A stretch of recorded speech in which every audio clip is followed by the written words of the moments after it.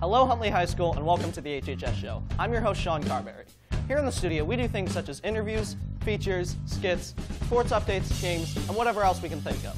We bring this to you every Wednesday along with your Friday newscast. Enjoy. Hello, HHS, and welcome to this week's teacher feature. Today, we have Mr. Grabner with us. All right, Mr. Grabner, what kind of things do you like to do around the school? I teach math, coach soccer. I'm on the school improvement committee, and I am also on the district curriculum committee. Yeah, that's a lot of stuff. Well, what kind of experiences have you had throughout all those clubs and coaching and just teaching in general? Wow, all kinds of stuff. I mean, this is my 13th year here. Met a lot of students that have come through that have been able to have a lot of nice relationships with that. They come back and. Interesting now they're starting to bring their kids back, which scares me a little bit. I'm not old, but that building those relationships has been great. Well, have any students ever told you that you were such a big motivation to them, or just never? I got you. I actually have a folder of where students have written me after they've gone away to college, just to say thanks or whatever it might be. That those are actually the things that I think keep us teachers going when you have somebody that has moved on to their next level and they come back and recognize you for the work you've done. That's important to all of us. Yeah, well, I had a question. What do you think would be good advice for an incoming freshman? Because they don't really know what to expect here at high school and they don't know where their life is going to go. So if you had any advice, what would you be able to give them? Do your homework. Definitely. Simple as that. Do your homework. Yeah. I think that's the number one thing academically. Get your work done, study, make sure your grades are as strong as they can possibly be, and then get involved in something. Whatever it is, get involved and be the best you can at whatever that is. Yeah. Whether it's a sport, whether it's band or musicals, plays. We have so many different things going on here at the high school. Take advantage of them. You'll find a different group of friends than you probably have right now, and I think that's a big part of the high school experience. Do you have any recommendations for said clubs or sports? It just depends on what you're interested in. Yeah. I always want to be part of the fishing club, but I never have time to go fishing with them. I always have a soccer game or something else going on. But it's just find something you're interested in, and if there isn't a club already, create a club. Yeah.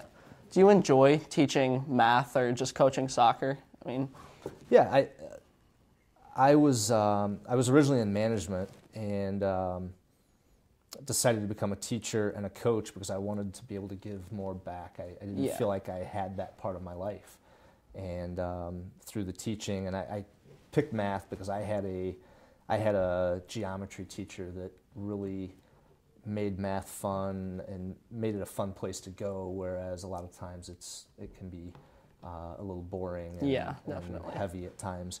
And that was something that I want to try to bring. So I always try to have goofy stories and just try to make the math class a little lighter so that time goes by and you enjoy the math. And I like scaring people too. That's So don't fall asleep in my class. Oh, I will try not to.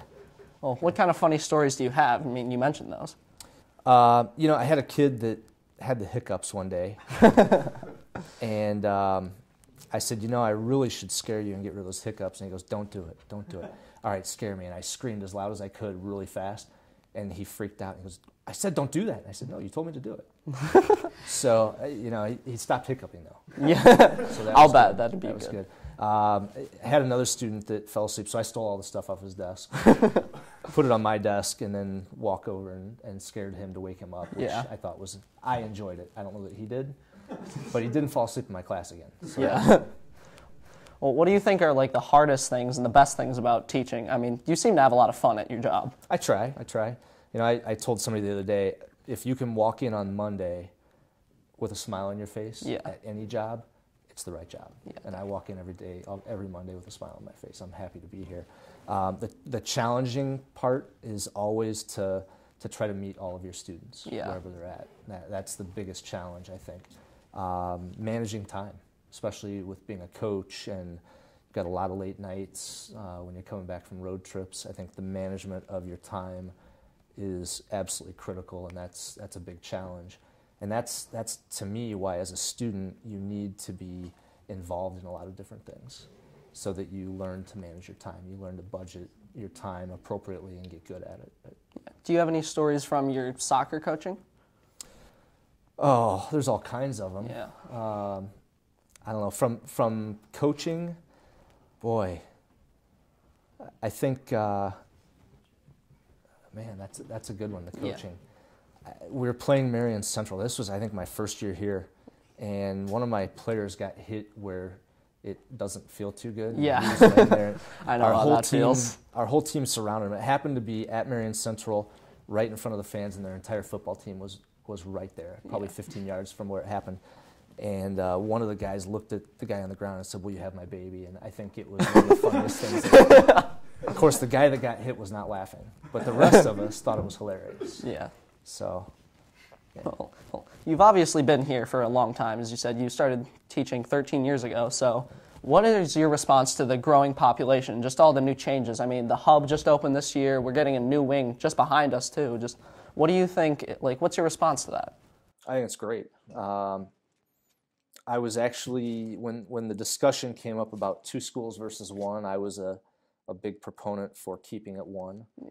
I've seen what has happened to the Woodstocks and the Grays Lakes when they split into 2, how hard it was from a lot of different aspects, academically and from sports and activities.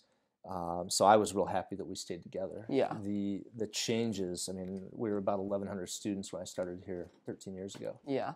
And you pretty much knew everybody. Now, I don't know nearly as many people here as I feel like I used to.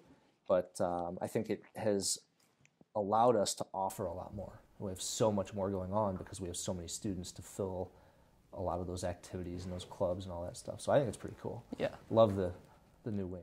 I also had a question that I myself wanted to ask. How hard is it to remember every kid's name that you encounter? Yeah. One of my assistant coaches, Mr. Boynton, would learn everybody's names in the first probably 20 minutes. Yeah. And it might be 100 people. He would have them down. I'm not that good. So it's a struggle for me. Yeah, definitely. It's a struggle. I have to work at it pretty hard. Yeah, most teachers I've encountered have felt the same thing. Yeah. Because I have a lot of forgetful teachers, I'll tell. They're calling me wrong names and just... I called a player by the wrong name. Yeah, I know. I'm yelling Alyssa, and it was not Alyssa. I'm like, why isn't she doing it? Somebody said, that's not Alyssa. I've heard my brother's name called towards me multiple times this year, and it's not been fun. So. It runs in my family. My grandfather called me everybody else's name before he got to my name. So that's funny. Yeah. All right. Well, I think that's all that we have time for. So thank you, Mr. Grabner. Thanks. No problem.